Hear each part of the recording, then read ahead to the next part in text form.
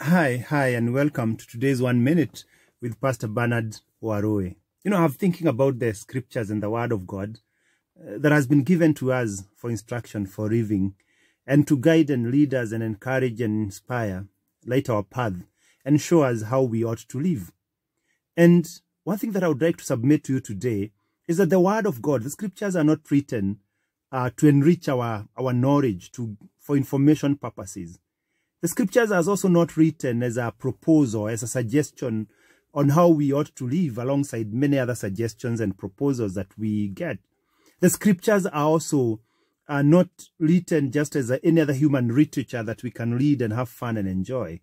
The scriptures are written as an authority, as a command on how we ought to live. It is a command to all men and women all over the earth, believers or not believers. The scriptures are written as a command on how you ought to live. And if therefore you live outside the scripture, if you live in a way which is not in accordance to the command that is there in scripture, you're living in rebellion. And if you're living in rebellion, judgment is your portion. Choose today to study, understand the scriptures, and obey all that is written in them. God bless you.